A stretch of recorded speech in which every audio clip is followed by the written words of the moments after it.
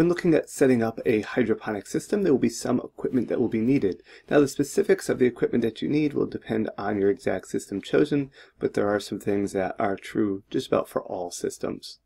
So first off, the minimum equipment, again, while there can be variability, would be a water monitor of some kind that will allow you to read the temperature, the EC or ppm, and pH as well. Also, you're going to need a quality water source, or to be able to make a quality water source, and precise measuring equipment. So that water monitor, Blue Lab Guardian is pictured here. It's important to always know the current conditions of the water. pH is important, but so is the EC and temperature, and that's why I like this kind of all-in-one. This allows for continual checking and monitoring.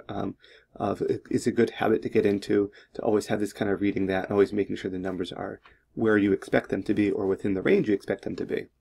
Here the ppm is a little high, but temperature looks good and pH also looks good.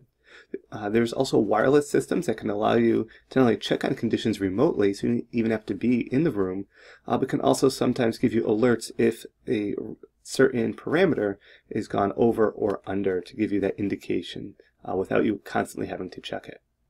Also, a quality water source. It's important to know how your native water tests, meaning what do you need to do to modify that. It's important also to recheck whatever source you're using over time to get an idea of a range. Don't just test it once and assume it's always like that throughout the entire year. Determine if you need to invest in a filtration system. It's best to meet the native water conditions. For example, if you have high salts or high water, an RO or reverse osmosis system might be advised.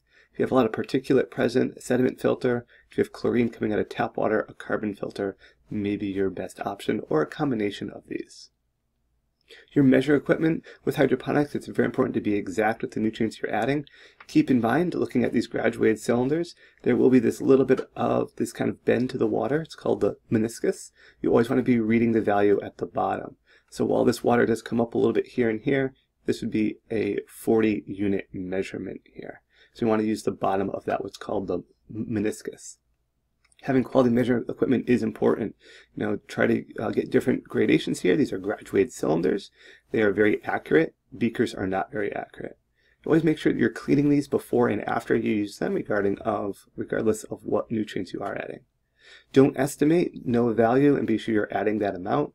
And check to confirm with your water monitor. Be sure those pH and those ppms are hovering around where you need to be, and double check to make sure you didn't over or under add your nutrients.